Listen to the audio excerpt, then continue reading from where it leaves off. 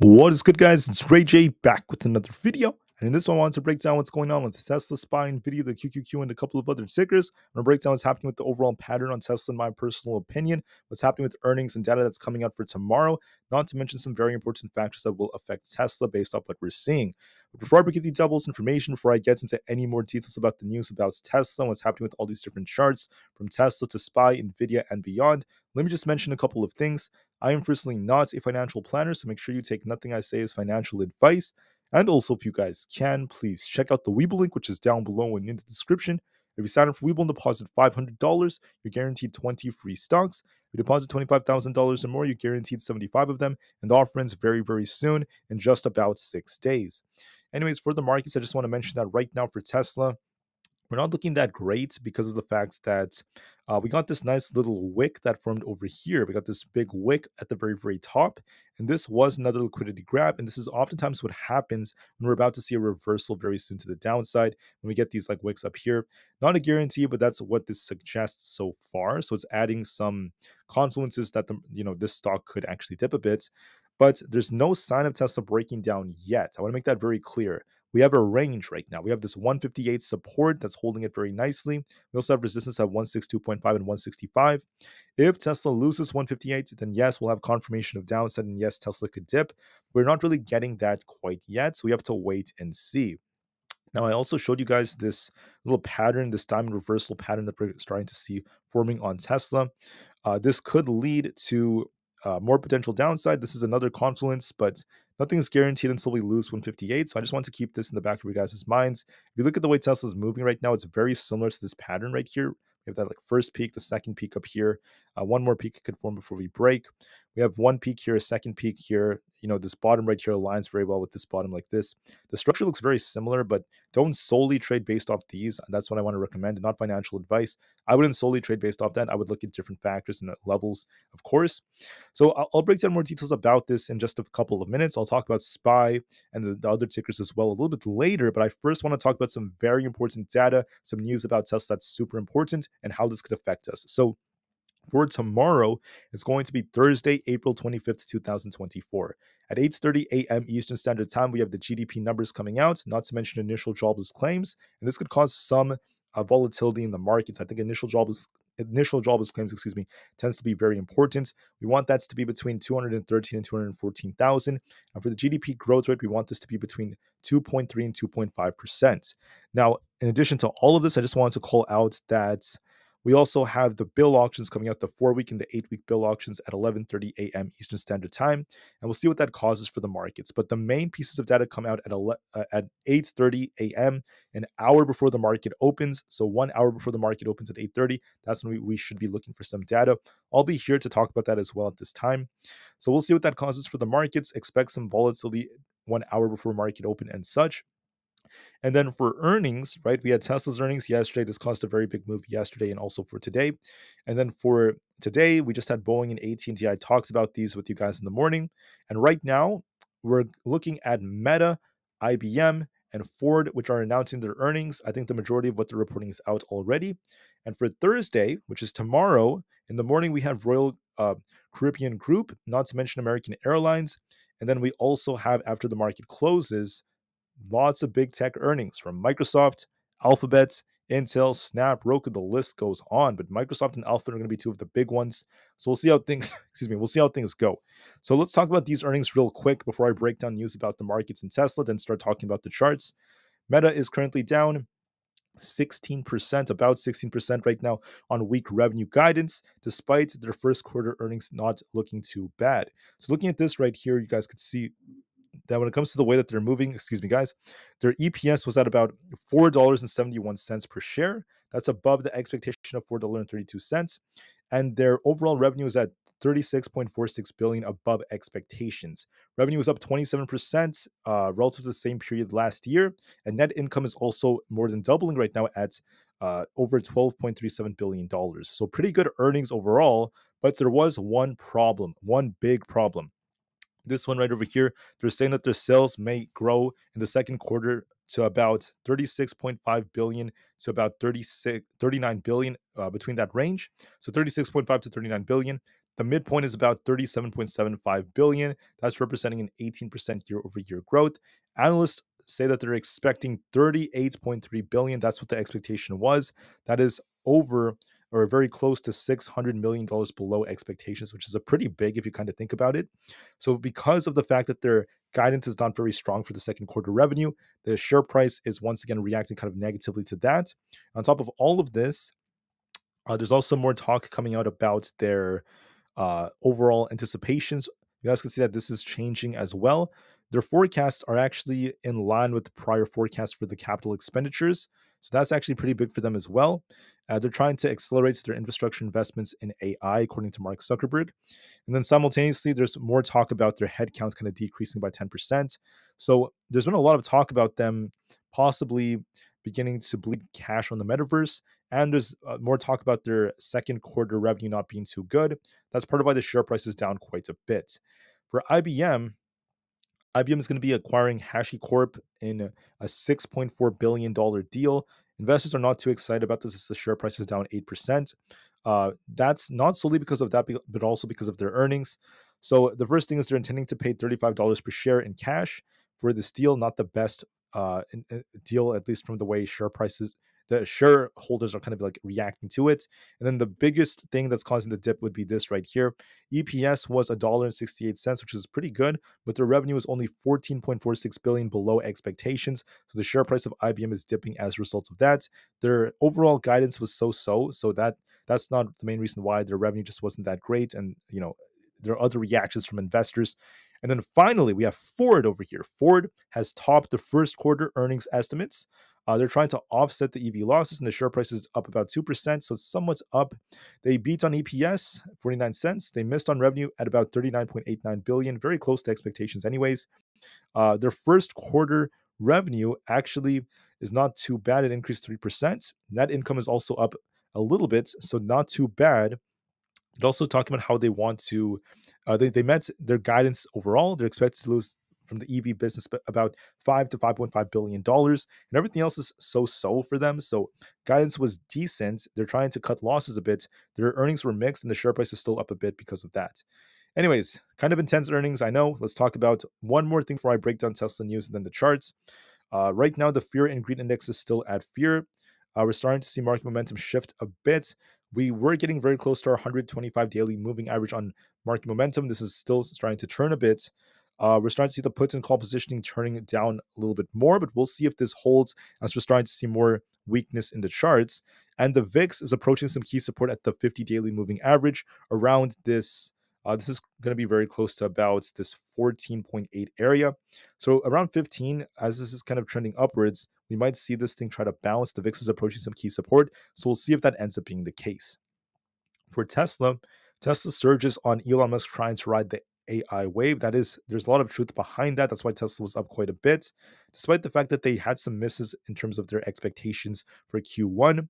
They didn't really talk a whole lot about, potential sales and such, as Musk was focusing more on the fact that Tesla's an AI company. That got lots of investors very excited for the future, but just be mindful of the fact that they did miss on EPS and revenue, and things could still shift pretty quickly for this company because it's very manipulated, and there's a lot of traders and investors that get involved with trying to manipulate the way it moves alongside market makers.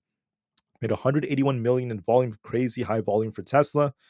Short volume did start going up relative to its price, so we started to see more shorting on Tesla. And Mizuho gave Tesla a neutral rating. Bank of America Securities gave it an upgrade to a buy rating yesterday, so a little bit of a shift after earnings came out. And then on top of this, the price-risk ratio went up temporarily. We'll see if this holds as it's gaining some strength. Thursdays are historically not the best of days for Tesla. We're only green about 47.8% of the time. And look for volatility, 63.79% of the time at 10 o'clock a.m. And also during the final hour of the day, we tend to be more volatile. So we'll see how things go from here. Now I just want to focus on the charts and just the charts from this point on. So unfortunately, guys, I'm a little bit concerned about Tesla because even though, even though Tesla's green, there are some topping patterns developing on the chart. I showed you guys this diamond reversal pattern that's developing right over here. If you actually compare them side by side, there's a lot of similarities. So you can see we start off with this nice little push up. Tesla got this little push up forming this first peak. We came down then we push to form a higher peak, just like how this kind of comes down and pushes to form a higher peak. Then it drops to form a lower low relative to this low. Tesla made a lower low right here from the diamond, the diamond bottom, so very similar to this. Then we're just waiting for this thing to kind of like, form this pattern. We did rebound a bit already, so we'll see if this is the peak right here, or if we go up one more time and then start dipping. And then the next thing is going to be a sell-off. So that's what this chart kind of suggests. That's a possibility for Tesla, and you guys can see the similarities right over here. However, it is not a guarantee because of the fact that Tesla has other things awaiting for it, and I wanted to break down what those are. So from what I'm seeing is Tesla's trying really hard to hold 158. It's trying to hold this support. It's been holding this for quite some time, and we were kind of trading in this range for almost the entire day. If Tesla manages to break through 162.5 a share, yes, it could push back up to 165 or higher if we do kind of chop around. And if we lose 158, we're going to turn bearish. In my personal opinion, there are some confluences that do suggest downside is very probable for Tesla. The first one is this big wick right here, which is like a liquidity grab. They typically do this when they're getting ready for a move in the opposite direction. And then secondly, we're starting to see Tesla just chopping around this area. We're contracting a bit on the 4-hour time frame, in my opinion. So the odds favor that Tesla's going to come down to retest 150 and maybe even lose this and start sinking into the mid 150s. But I can't make that promise until we see confirmation of that move. So for now, there is a risk of this dipping, but there's no sign of it dipping yet. I want to make that very, very clear. We need to see this thing lose 158 for us to get that confirmation. And I do think that there's a risk of this dipping. As of right now, we're kind of range bound, but we have a bearish pattern that suggests downside is imminent. So we'll see if Tesla gets a rejection on if we lose 158. If that's the case, look for more downside. I want to make that very, very clear. What do I think is going to happen? My opinion is we might kind of pop one more time and then drop down, or we might just drop down to 158 and lose it. I think that's more probable, but just to be safe, let's wait and see if we lose 158 for confirmation. All right. For SPY is also showing some weakness. This is because of a shift in the algos, not to mention Meta's earnings and all these different factors like the dollar and the VIX. We rejected off this 507 zone, this 200 EMA came down. And I mentioned to everyone we had this uptrend and watch and see if we hold the uptrend. I told you that if we held this, the chart could still remain on the trend. If we lost it, we would turn back to bearish, and that's what happened so far. So with that being said, watch resistance at this 504 zone. Then we have support at 502. If we lose that, we're coming all the way down to this 500 and 499 range. I think what's going to happen is this might kind of pop a bit, then start dipping, and we're going to be looking for a test all the way down to the 499 area as we have this gap to fill down here. And we have lots of unfinished business. So there's this big gap right here, guys. I know it's a little hard to see. I think that we're going to likely fill that gap. I think that we are due to do that on SPY because it's very, very key. So I think there's a risk of 499 tomorrow. We might pop first and then start dipping. We look like we got a temporary rejection up here. So I think that there's going to be a good sign of downside, and I think that's very probable. For the QQQ, it's the same thing as SPY. We had this uptrend and we kind of rejected right over here after the market closed with Meta's earnings, not to mention algos shifting. So we could retest 423. It's a possibility. And then we might start sinking back down towards this gap fill, which happens to be very close to about, well, the gap will take us down to 420, but we could also dip down to this imbalance at like 417. So I see us coming down to at least 420, if not 418 to 417 very, very soon. I do favor that a bit more on the QQQ. Make sure you look at resistance at 422.75 and then 424.5. Watch support at 420. If we lose that, we're going to dip lower. I favor us kind of popping, then dropping as the most likely possibility. On the Nvda stock, I'm seeing the same thing developing. This is bearish. I said in my morning video, watch 846 on Nvidia. If we rejected off that, expect some downside. And that's exactly what happened. We went up here and we got this big rejection. So I think we might pop to retest 795, then start sinking down to fill this gap at 7 in the 760 area. If not, 767 is likely coming. So I expect some downside on the chart. For Apple is pushing upwards, looking kind of bullish, but we're approaching the 169 resistance. I think that this could actually retrace back down. We might push to 170 first and then reject, or even reject right here around 169.5, and then look for a move back down towards 168 or 20 EMA. We're still outperforming the market, so I think it could still hold up. We're forming lots of wicks here, might push a bit and then reject or kind of reject from here, so watch for that very, very carefully. With that being said, that's kind of like my assessment on Tesla in the market for now. I'm now going to transition to talking more about other tickers out there and break down how they're looking in my personal opinion. So I'm going to switch over to the 4-hour just to show you something very interesting. Once again, for SPY, The 4 hour is contracting. This is a big sign of weakness. And I think that this could lead to more downside, by the way. So that is what I favor for now. Anyways, let's talk about Palantir and the others. For Palantir, I said that this thing may pop thanks to Tesla's earnings as we saw some momentum building. Then we'll have to watch and see if we reject or not. My target was all the way up here around, I was looking at about 22.5 to be tested. We came a little bit short of that. We hit to 22.3 and we kind of rejected off that. So now we're looking a bit more bearish. Might retest 21.39 and start sinking towards 20.5. I favor that a bit more on Palantir. For Supermicro, we're looking a bit more bearish right now. I called that this thing might test 800. If that broke, we could go higher. We failed to break 800 instead, and now we're coming back down. So I'm expecting this to be retesting around 708 or so, or even lower levels. So I see some downside for Supermicro as a strong possibility. For Rivian, we're on this downtrend. We did push up to about 9.4. That's the target we had.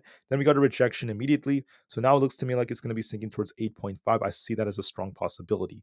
For SoFi, big rejection right here off this 7.7 area. We talked about this, potentially testing this. We're going to be looking for a move towards 7.38. I do think it's going to come down because of this rejection and because of the fact that we lost our 200 EMA. For the IWM Russell 2000, we're kind of stuck in a range. If we break past 198, look for a push towards 199. And if we lose 196.5, look for a drop all the way down towards 194.5. I favor that this might actually cool off a bit and retest 196.5 and slow down a little bit. So I'm seeing signs of that because it's kind of struggling to break past this 200 EMA. But watch and see which way it breaks for confirmation. For AMD, this is looking a bit more bearish to me. We're kind of turning on our 4 hour time frame. Going to be looking for a move all the way down towards 147 and eventually 145 all over again. For ARM, we're looking a bit more bearish. I could be looking for a move down towards, so basically it's going to retest 93. Then below that, we have 87 coming. If that fails, we have a big imbalance to fill all the way down at 80. So watch those three supports, 93, 87, then 80. If we lose 80, we're going to be coming down to fill that gap. So watch for that. For Coinbase, watch 221, the 200 EMA. If we lose that, we have a gap to fill all the way down at 210. For Amazon, we're looking a bit more bearish thanks to Meta, and we're kind of sinking with Meta. If we lose 172, we could easily come down to fill this gap at 170. And then on top of that, we have this breakout way down here. I think that 170 is likely coming. I favor that on Amazon if we lose 172. And right now, it looks kind of weak as we got a big rejection off our 50 EMA. We failed to get that bounce, so that is what the chart favors. Meta is down quite a bit. We're going to likely, we will gap down tomorrow. We could be retesting 405. If that fails us, look for 395 as our next support.